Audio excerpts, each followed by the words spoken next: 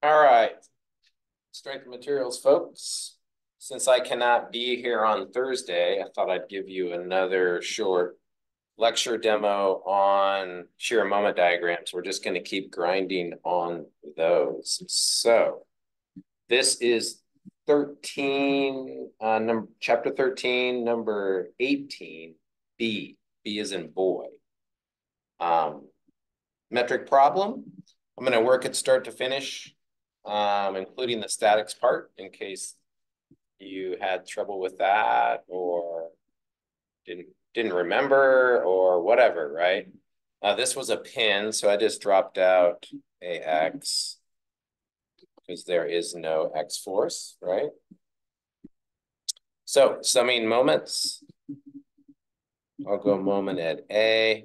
We will concentrate this for the statics part, but then we will not use it for the strengths part. So concentrate it for the statics part. So it's 15 times 6. That's 90 kilonewtons concentrated. 3 meters and 3 meters, right? So my moments about A are going to be 90 kilonewtons times 3 meters. That rotates negative. 60 kilonewtons times 9 meters. That rotates negative. And then By times the full length, which is 6, and 7, which is 13. Yep. And that's positive. Set it equal to 0 and get us a By. It's like By is positive, leave it here, move that over, everything becomes positive. So we got 90 times 3, that's additive with 60. So that's 810, and we divide by the 32. 62.3076 kilonewtons. We have 150 coming down, 90 plus 60 in that. So I just do the subtraction, 87.6923.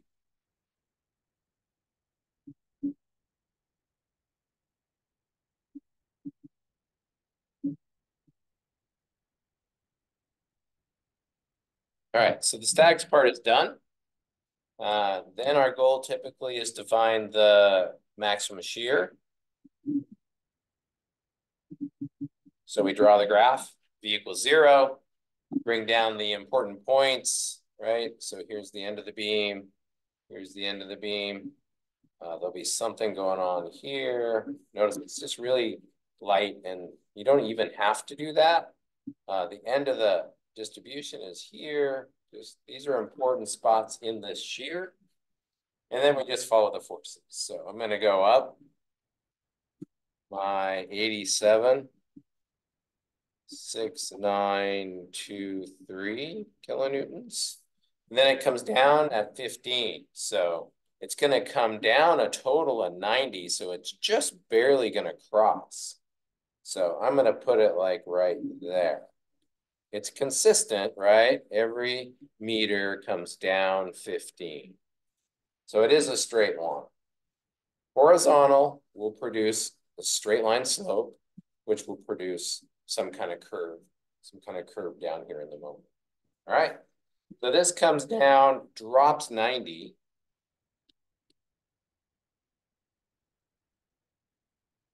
Looks like it's down to 2.3076.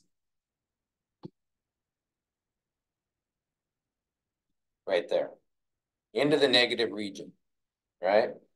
Then nothing happens. On the beam, there's no loads. Whenever you have that, that's just a straight line. Okay? And then it drops a total of 60. So then it's down into here somewhere at 62.3076 kilograms. Yeah? And then nothing happens. And again, if you've done it correctly, then it will return to 0, right? Perfect. So we have plus region, we have minus region of the shear graph. That's important when we're trying to create the moment. Maximum shear, 87. Kilonewtons. Because that is a force, right? Yeah. All right. Now the moment diagram, which we are going to read right off of the shear diagram. So we're going to read the slopes because that's what we have for these values, right? M equals 0. This is positive slope. This is negative slope in the moment diagram. So positive slope starts here at a positive slope. Then it gets less and less until it crosses 0 right there. So that is a parabolic curve, and you can just sketch it in, right? So there is a maximum where the shear goes to 0. There's a maximum or a minimum, happens to be a max because we know we're positive. Now it heads negative slope. Notice that negative slope doesn't mean negative moment. We're still positive moment.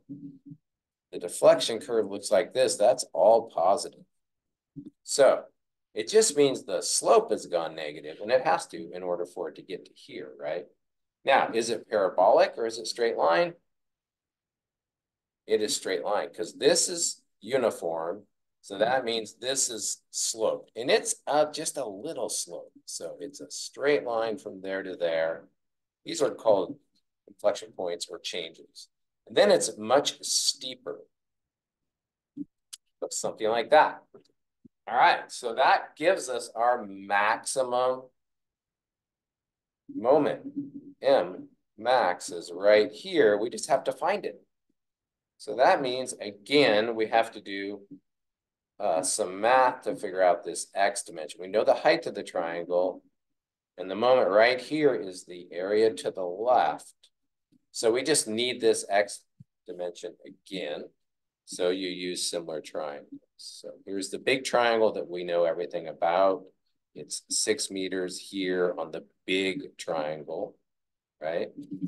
So 6 meters is 2, and I got to add this to this, right? So I need the 230 and the 87.6923 added together to get 90. That's the big triangle. That's this right here, 90 to 6 meters. And then that, since they share the hypotenuse, we can say, oh, x is to 87.6923. So that gives us our x. 6 enter 90 divide 87.692 times 5.846 for x.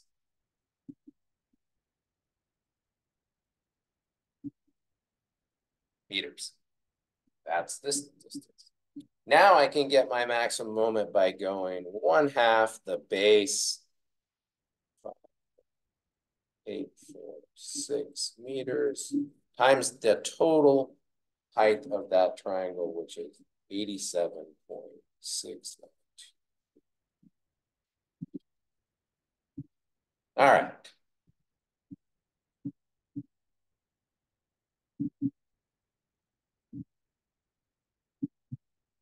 Looks like 256.33.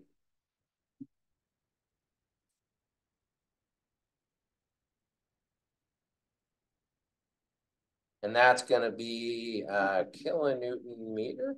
I think we're kilonewtons, right? Yep. And we're meters. Yep. Maximum. So that then I could use moving to the bending stress equation, which we'll do next week. We're just going to continue to practice these. Okay. Shear moment diagrams. They're little puzzles. A lot of fun. So work your way through it.